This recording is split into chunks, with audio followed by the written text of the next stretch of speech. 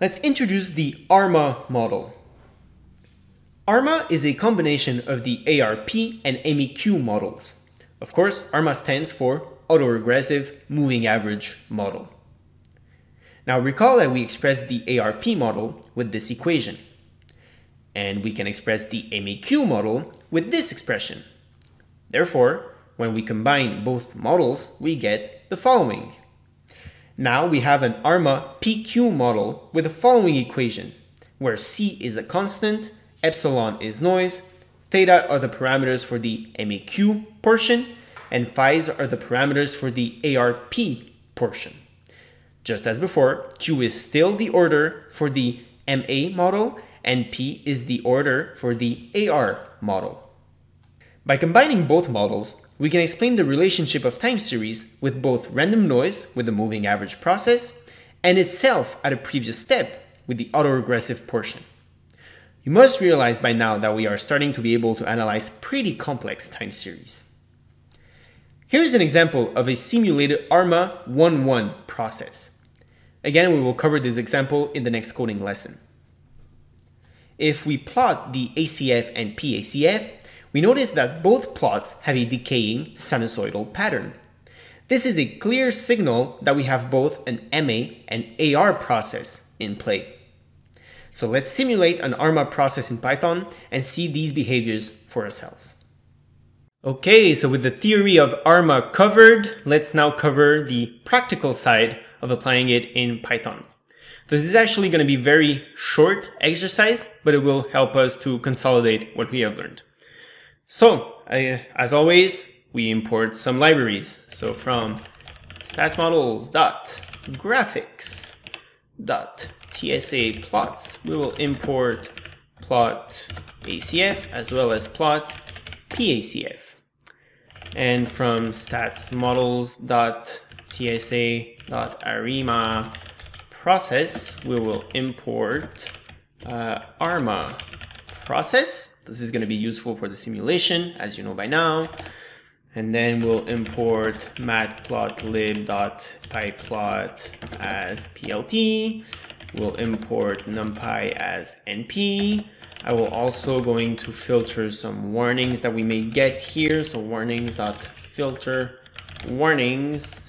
Let's set this to ignore.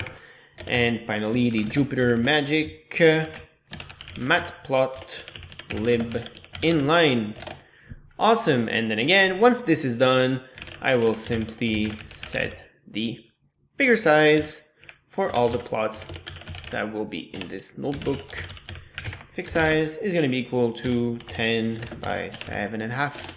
Awesome. So the very first part of this exercise that we will do will be to simulate an ARMA 1-1 process. So an AR process of order 1 combined with an MA process of order 1. So simulate ARMA 1-1. So as always, we will define two arrays. So AR1 will be equal to a numpy array. And we'll pass in 1 and 0.33. So that's for the autoregressive portion. And MA1 will be a numpy array. And we'll pass in 1 and 0.9 for the moving average portion. And then we can combine both. So ARMA1 is going to be equal to ARMA process. Pass in both arrays. So AR1, MA1. And now let's generate our samples. And sample is going to be equal to 1,000. Awesome. And now again, we can plot our simulation. So plt.plot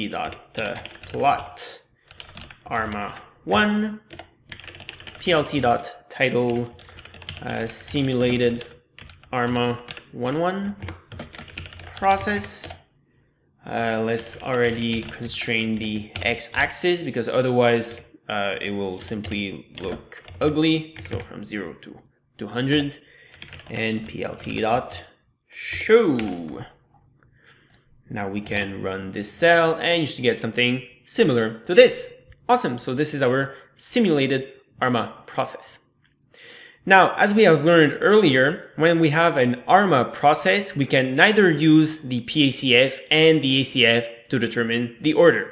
So now, knowing that we have an order 1 for both processes, let's check that for ourselves. So we can plot the ACF of ARMA 1, and let's also plot the PACF for ARMA 1. And now we take a look. So as you can see from the ACF, well, it seems that we have a significant peak at lag 2. And from the PACF, it is sinusoidal and decreasing, and the last significant peak is at lag E11, right? So clearly, we can neither use the ACF or the PACF to determine the order of an ARMA process. So now, let's simulate another ARMA process to really convince ourselves. So we are going to simulate this time an ARMA 2-2 process. Awesome. So very similar. At this point, you can maybe pause the video and try it for yourself. Maybe after we define the arrays, because we are actually going to do the very same process that we just did with ARMA 1-1, but we'll do it with an ARMA 2-2. So again, as an exercise, you can pause the video and try it on your own. So AR2 is going to be equal to a NumPy array of the following parameters. So 1, 0.33, and 0.5. And MA2 will be equal to a NumPy array with 1, 0.9, and 0.3.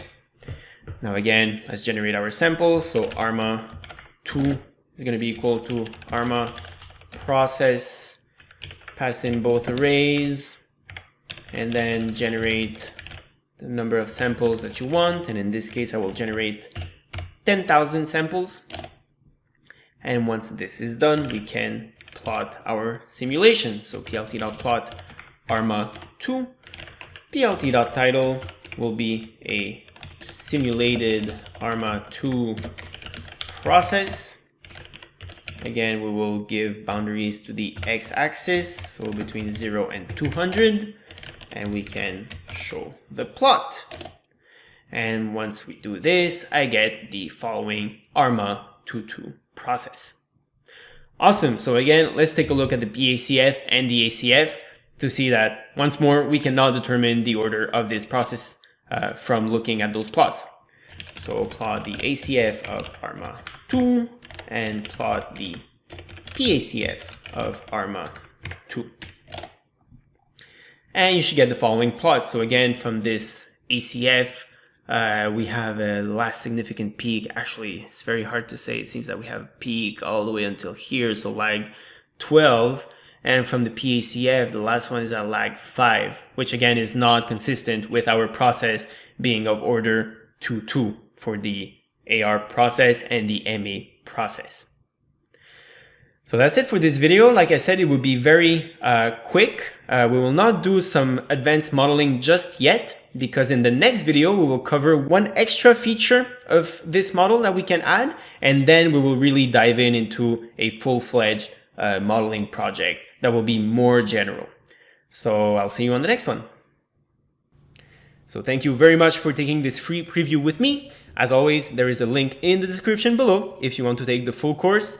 The link will have a promo code applied to it already, so you can click on the link and you will get the course with 87% off. And if by any chance you click on the link and the promo code has expired, feel free to send me an email. It will also be in the description, and I will send you a coupon code so that you get the course on sale. So thank you very much, and I'll see you on the next one.